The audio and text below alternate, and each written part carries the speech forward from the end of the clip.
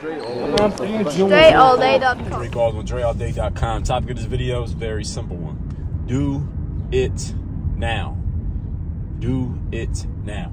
I was thinking about something that happened it's 2000. I'm recording this in 2024. And today I was driving past somewhere where I remember something happening, something that I did like 5 years ago in the area that I drove past. And I'm like, damn, that was 2019. That was 5 years ago. It doesn't feel like it was 5 years ago. It don't feel like it was yesterday, but it also doesn't feel like it was 5 years ago.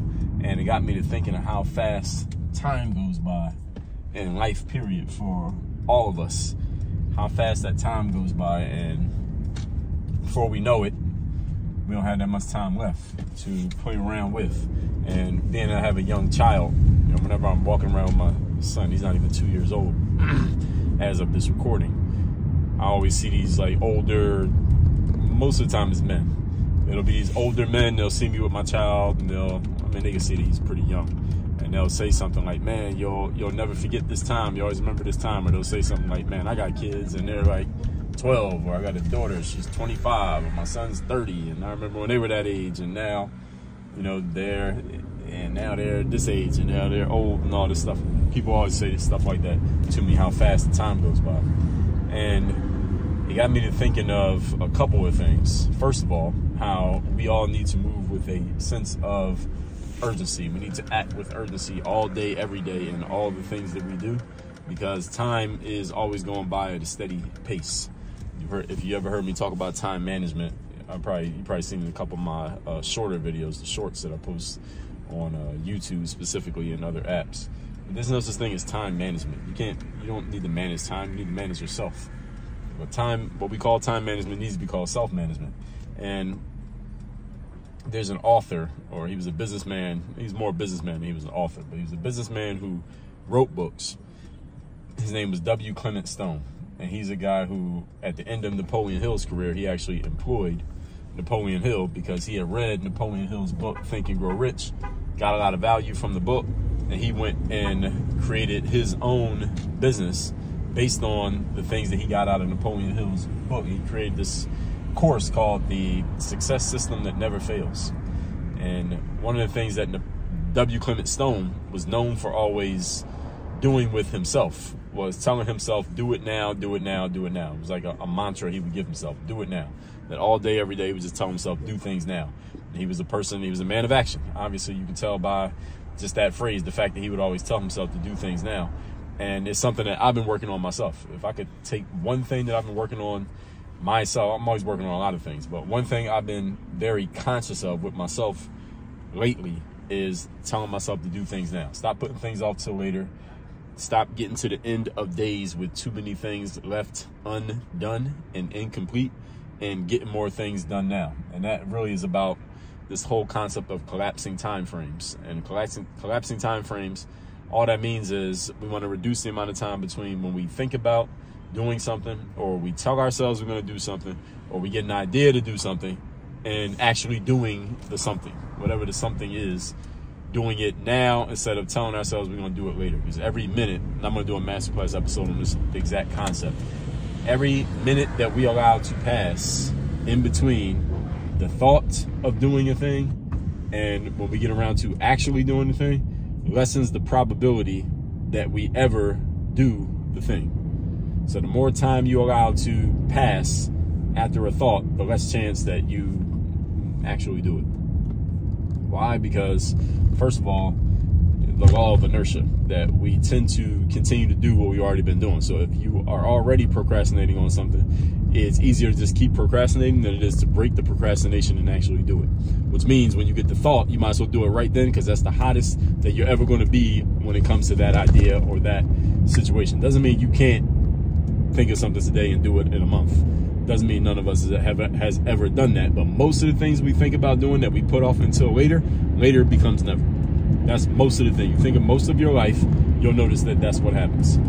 The other thing is, another reason why that space between idea and action matters so much is because the human brain is always firing. We're always thinking of things all the time. Most of the things that we think about never actually happen. And many of the things that we think about that don't happen, the reason they don't happen is because we forget you forget because the thought that you just had 2 seconds ago gets erased with the thought that you're going to have 5 seconds from now. It just gets replaced by the new thought.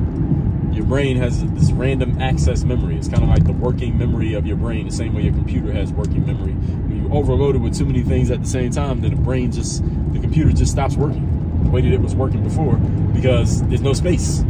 And what happens is, instead of it not working, it's not like your brain just shuts off. What happens is it starts deleting things. It pushes the old things out to bring new things in. So the thing that you were thinking about 10 minutes ago that you told yourself you needed to remember, because you didn't do anything with it, now it's old, quote unquote. Now the next thought that you have replaces that thought. That old thought that's 10 minutes ago now gets replaced with a new thought simply because you didn't do anything with it. You didn't give your brain a reason to remember it. You didn't do any type of double entry, like writing it down, which tells your brain that it's a little bit more serious than the things that you just merely thought about. And now there you go. It's been replaced. Now that thing's never going to happen. This is what happens. This is what happens in our minds all the time, simply because we are not disciplined about moving ourselves to do things right now. And we allow these time frames to exist, these spaces of time rather, to exist in between the thoughts that we have of things to do and the actions of actually doing them. And what then happens following that is a year goes by, 5 years go by, like I gave you my little anecdote to start this video, and we're like, damn, that was 5 years ago? Don't even feel like it was 5 years. Or when I see people who have kids, they see me with my child who's younger than their kids, and they say, man, I remember my kid was that age. It was 15 years ago. It was 30 years ago. And the time just goes by. Why? Because the human brain only works on what we let it know is serious for us. And we have so many thoughts over the course of a day that can't all be serious. But the ones that are serious are the ones that we do more than just think about them with our brains on. Meaning we do more than just think about it. Because if you just think something, again, you might think, who knows how many thoughts. I'm sure there's some science behind this. You probably think tens of thousands of thoughts every single day. But how many of them are actually important? How many of them actually get acted on? Probably a lot less than the total number. And the way that you can, one simple thing you can do to make sure that something is recorded in the brain as serious and important, more important than the other idle, random thoughts, is to do more than just think about it. What else can you do?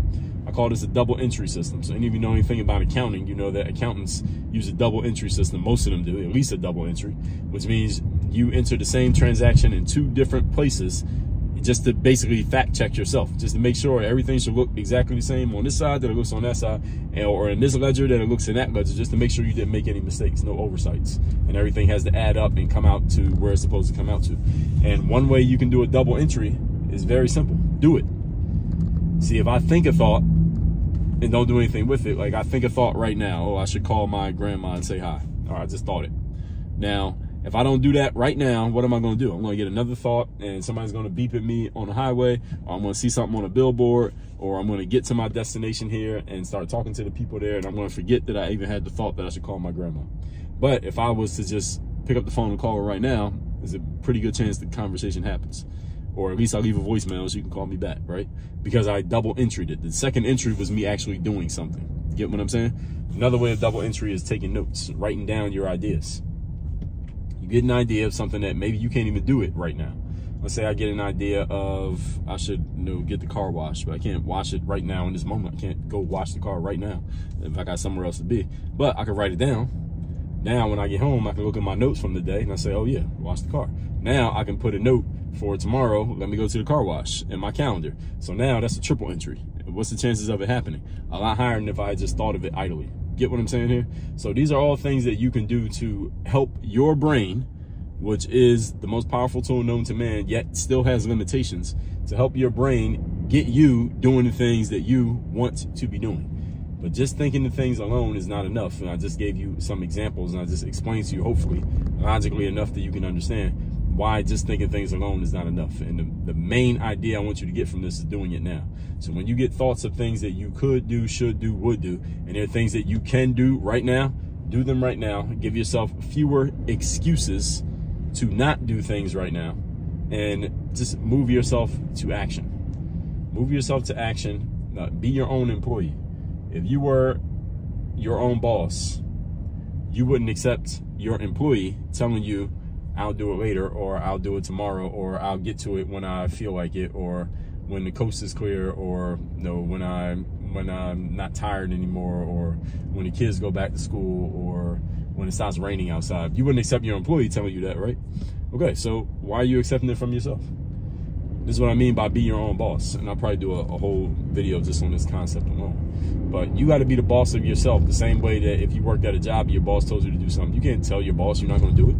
You can't negotiate with your boss. Well, I might do that, but I'm only going to do half of it, or I'll start it next week, or yeah, maybe one day I'll get around to that. You can't say that to your boss because okay, so why are you saying it to yourself? Treat yourself with that same level of respect. And again, I'll do a whole video just on that concept alone, and a couple other things that I'm thinking of now that I'm talking about this. But let's just tie this one up with that point right there. So Work on Your Game University, that's the place where I do all my coaching. You'd like to have me as your direct coach. Our 4-part framework is based around mindset, strategy, systems, and accountability. Go to workonyourgameuniversity.com. The link is down below in the description to this video, and you can see what we're doing in our program. You can schedule a time to have a conversation with us, where we can talk about where you're at, what you're working on, where you want to go, and how we could possibly help you get there if we see you as a good fit and we believe we can help. We'll tell you that, and we'll tell you how it works from there. That's all. Again, workonyourgameuniversity.com. Work on your game. Dre all